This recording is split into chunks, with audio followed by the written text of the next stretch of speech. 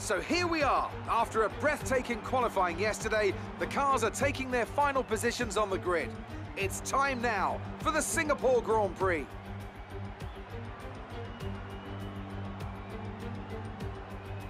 It's a 3.1 mile lap here at the Marina Bay Street Circuit with 47% taken at full throttle.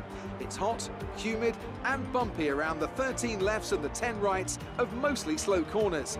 But we should see speeds of up to 200 miles per hour along the Raffles Boulevard.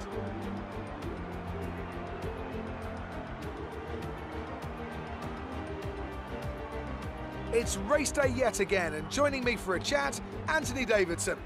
And our racers are certainly in for a rough day today. What will you be watching for as they go down into turn one? Well, the start of the race is always one of the most nerve-wracking parts. You have to hope that everyone is able to get off to a clean start, and this is possibly the trickiest part of the entire race. So many drivers in such a small space, and finding your braking point into turn one as well. It's a testament to the driver's skill that there aren't more incidents.